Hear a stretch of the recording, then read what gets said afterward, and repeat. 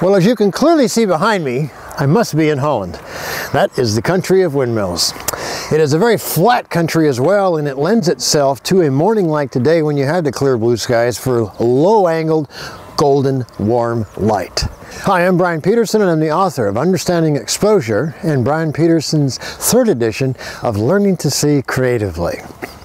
One of the challenges we face when photographing a landscape is to make what I call a storytelling composition out of it when we have all of the things necessary to make that story. And more often than not, a storytelling composition relies on a foreground, middle ground, and a background.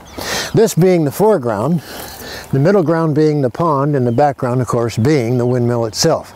Clearly there's no wind today. We got a still body of water allowing us to shoot a wonderful reflection. But one of the things that took place here moments ago during my workshop is I noticed several of my students had marched right up to the grasses, going past the grasses and shooting the picture you see right here. What's wrong with it? Nothing's wrong with it, except it's missing the opening chapter.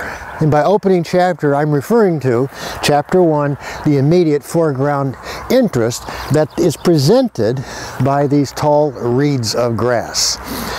Look at the difference between that photograph and now this one, where I back off and I incorporate that foreground. Look at those two side by side.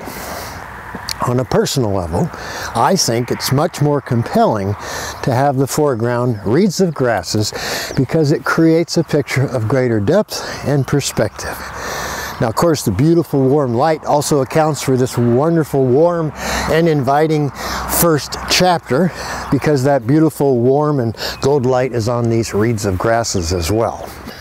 Now, as far as the overall exposure here, this is classic storytelling aperture f/22. So I'm using 22, and in this case focusing on the grasses and then adjusting my shutter speed until the correct exposure is indicated from this beautiful front light scene. It's pretty simple. 200 ISO f/22 at a 60th of a second at this particular time of day. It's a pretty simple concept. Try to make the habit of using foreground interest, and every single storytelling composition that you shoot going forward will always have that all-important chapter 1. Hey, until next time, this is Brian Peterson saying, you keep shooting.